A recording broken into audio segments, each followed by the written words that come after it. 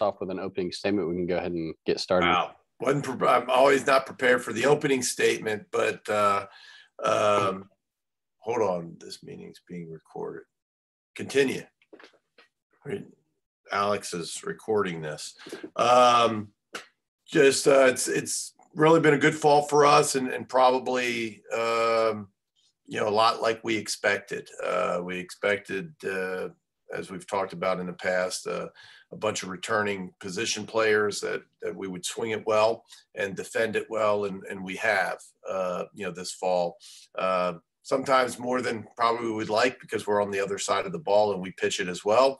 But that brings us to the other point of trying to kind of decipher through a really large number of pitchers, but very talented. And I think we know a little more than we did at the beginning. Still, the answers or the question's always going to be who's going to be the Friday night guy or who's going to be the weekend guys. We're trying to. That's, I think, probably the biggest goal, is trying to whittle those numbers down. But I think it's no secret when you looked at a couple weeks ago when we played Arkansas Little Rock. Those are the guys pitching that we think have the best opportunity. I think you'll see this weekend against the University of Alabama.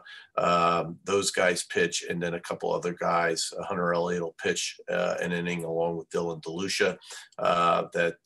Guys that were kind of if-neck guys that I think deserve an opportunity to run out there, when you're playing outside competition. So, probably those 8 guys through that, I think will, the guys that'll pitch on the weekend. But it's been good.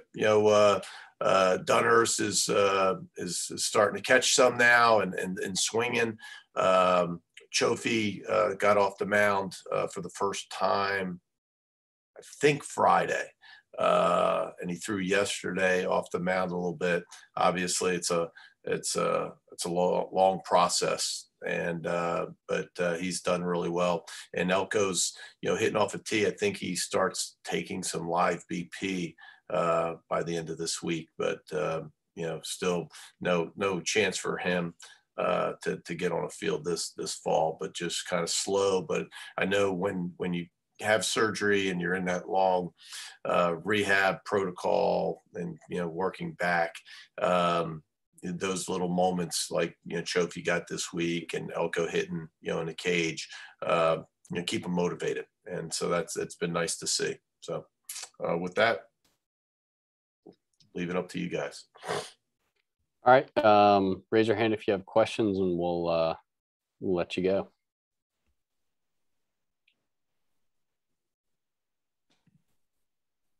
Anybody? I don't see a hand raise function, Alex, but yeah, sorry. If I'm missing it, I'm missing it. I might need Mike's help. Anyway, Mike, I know you're a little mixed on these games because you only get half the at-bats, half the innings versus having a normal inter squad. Is there any extra pluses and minuses? Is it just with it being Alabama and being a conference opponent? No, I mean, I think, the biggest challenge, I think it's the obvious one, Chase, that you're playing a really good team. You're playing a team that, made it to the NCAA tournament last year, a conference opponent that, is very respected and one that we play every single year. And now this is not to take away from many of the teams that we've played in the past. I think from our fan standpoint, it might be even a little more interest as well. But talking to Coach Bohannon, and they had played State a few weeks ago, it's a practice game to us. Yeah, we want to win. I mean, that's how we're built. You want to play well. Probably is the most important thing. Do we pitch it a little bit better? Do we hit it a little bit better? Than we have been doing. So yeah, you're right. I do have mixed emotions about it, but none to jump on some soapbox. This is challenge that we shouldn't play false scrimmages. I get it. I think some people may love the idea more than I do. But I think it's good. And so I think it's the right number too. I wouldn't really want to do it more than 2 weekends. But I think it's fun. It kind of breaks up the monotony.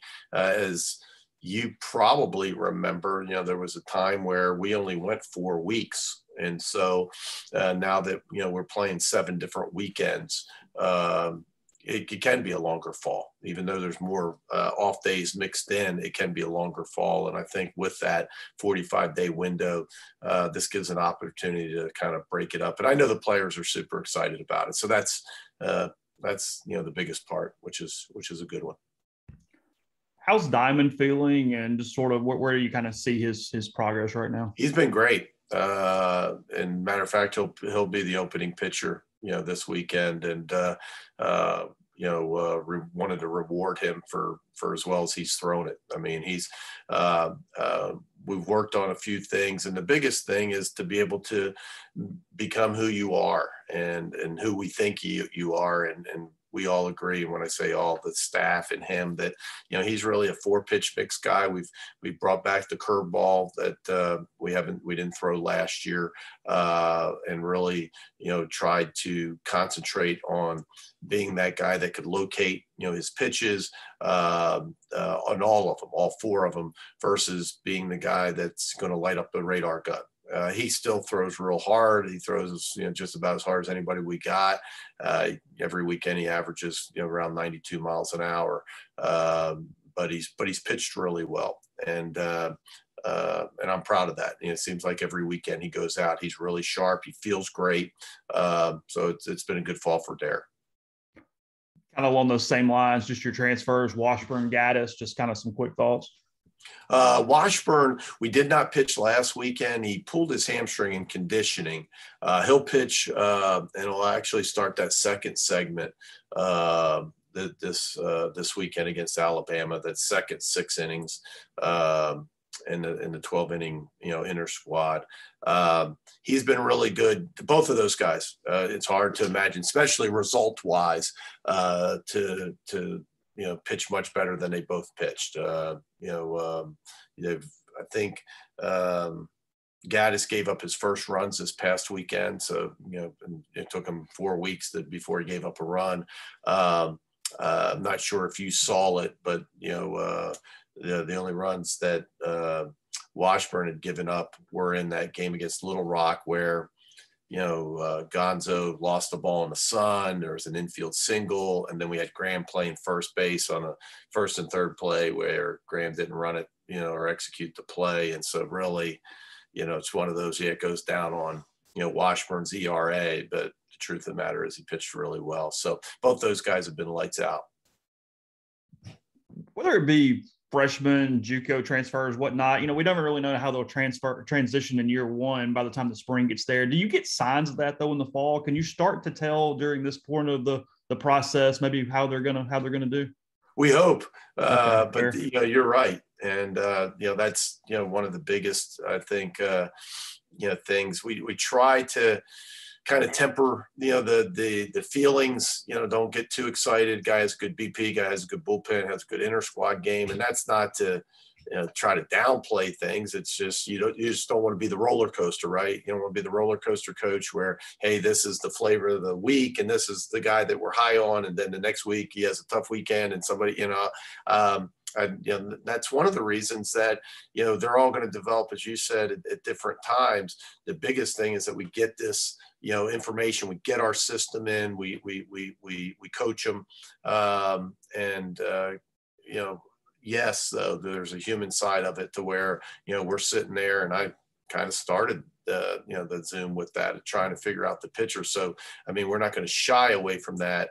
But at the end of the day, we got to be careful of, again, getting too excited because a guy, had a good day and got 3 hits, or, a guy, got 6 up, 6 down in an inter squad game. I mean, a lot of guys have done that and really never done anything here, right? A lot of guys have had a good game or good couple weeks, or maybe even a good fall for that matter, but never, amounted much when you put 10, 12,000 into the stadium. So I think we kind of temper our feelings that way. But there's no rhyme or reason where you look at guys, and it's tough. I think that the thing that people forget is it's tough for anybody. It's not just the freshmen, but junior college kids, transfers. It's tough to immediately walk into a locker room and make an impact, especially in our league, where it's the very best. It's a tough ask. Certainly the older guys, a guy like Washburn that's played in a big Power 5 conference and has had success, or a guy even like Gaddis, who, maybe comes from, the Southland Conference, but was, pitcher of the year and has always had success. You're hoping that's going to translate to quicker success than just your typical freshman. Is the portal just good from the standpoint of adding guys, roster management? I mean, you guys have so many rules and difficulties on just, making the money work and making the scholarships work and everything. Are there kind of negatives to that, or is it mostly all positive for you? How do you kind of see it overall? I don't know. This is not trying to run from the question, but I don't know if any of us know, and me just from that last answer I gave you, I don't want to take things back necessarily, so I probably would reserve, some time to make that answer, or to answer that question. This was a tough summer. This was a tough summer with the draft getting pushed to July. First time we've ever dealt with that. The portal at the same time with the rules. And the truth is, a lot of players not knowing what the rules are, not knowing that they had to, register or get into the portal before July 1. Kids using it, unfortunately, as a way to get drafted. That happened in certain situations where, hey, he's committed to school X if he doesn't get drafted. And so kind of a, bargaining chip. We saw a lot of things this summer that were new to us. And so that's kind of the reason for the delay in the answer is I don't know what and it may go in a lot of different directions. But from our standpoint, once the season ended, knowing where we were pitching wise, I thought Gaddis and Washburn were huge pickups for us, and the hope is that's going to be a good thing for Ole Miss. Also you get kids that go into the portal. Less about the portal because I think that's the in vogue thing. It's what everybody, the portal. I think it's more the opportunity. My hope is, that the kids can transfer, because of our scholarship limitations. I've always been a proponent that of the one-time transfer. Kids should be, in our sport. How can anybody, the NCAA or anybody, really understand? Say they understand baseball, where a kid's on 25% of a scholarship. He's not playing at a school.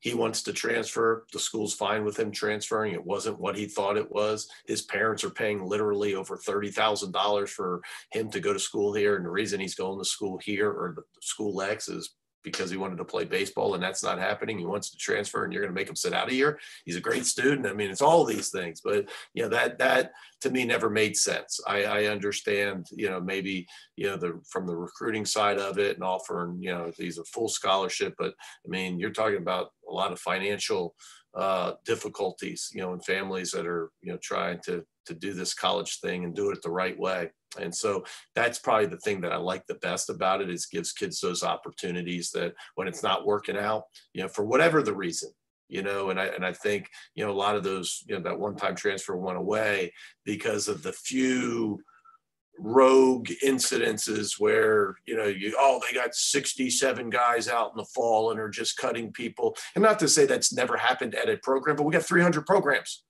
300 of them. That's, go out to most fall practices. There's not 67 guys out there. And it's, and so anyway, I'm jumping on the soapbox, but I don't really know how I really feel about it. I'm good with it now. It is what it is. And now, my job and our staff's job is to be able to use it in such a way that's going to help our baseball program.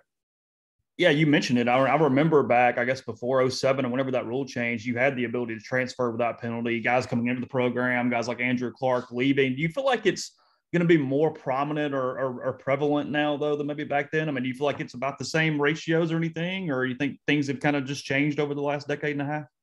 I think where you probably see it, where you see the difference, I think just because of the awareness and somebody going into the portal and the ease, I think you'll see it in some of the smaller schools.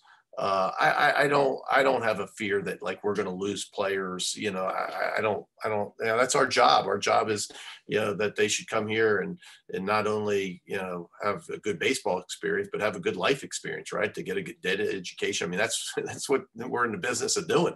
And so you're hopeful that the kids are going to enjoy their experience here and want to be a part of it. And, for the most part, not 100%.